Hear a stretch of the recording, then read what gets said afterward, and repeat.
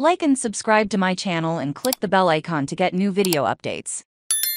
Former Olympic champion Tori Bowie died in childbirth. According to Autopsy, former Olympic and world sprint champion Tori Bowie died at her home of complications during childbirth. According to an autopsy report from USA Today Sports, the 32-year-old was later found dead at her home in Orlando, Florida, in May. The local sheriff's department was participating in an inquiry into the well-being of a woman who had not been seen or heard from for several days. A cause of death was not disclosed at the time. Bowie's online obituary said her daughter Ariana has already passed away. According to the Orange County Medical Examiner Office report, Bowie was 8 months pregnant and in the process of giving birth when she died. It is unclear if friends or family knew she was pregnant. According to the report, shortness of breath and eclampsia were possible causes of death.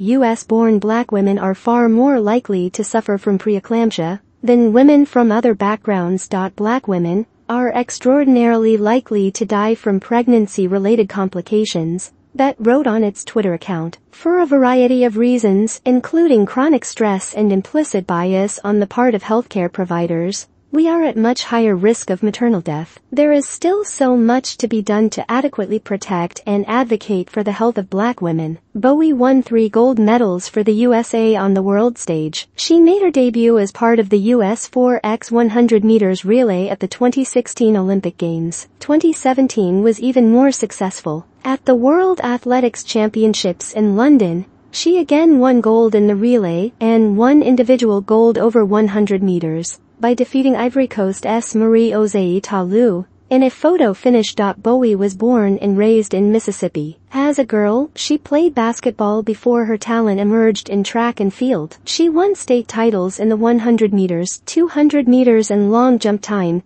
She told The Guardian in 2017. She won 2 other Olympic medals, a silver and a bronze medal in the 100 meters and 200 meters respectively in Rio in 2016. According to her obituary, she had